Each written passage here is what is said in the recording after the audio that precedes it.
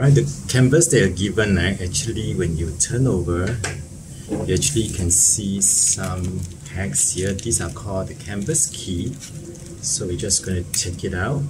What this canvas key does is that it actually helps to firm up or tighten the canvas so that when you're painting with multi-layers or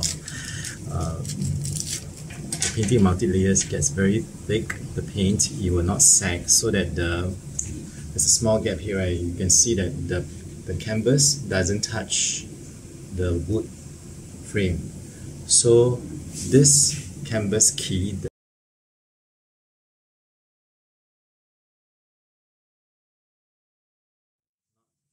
really important here, like this, right, diagonal, because it's quite a small one. So what it does is that actually it pushes the canvas towards the other side, and likewise this, when you push the peg in here, I think it will push the canvas on the other side. Okay, see? So do you really need to put all of them?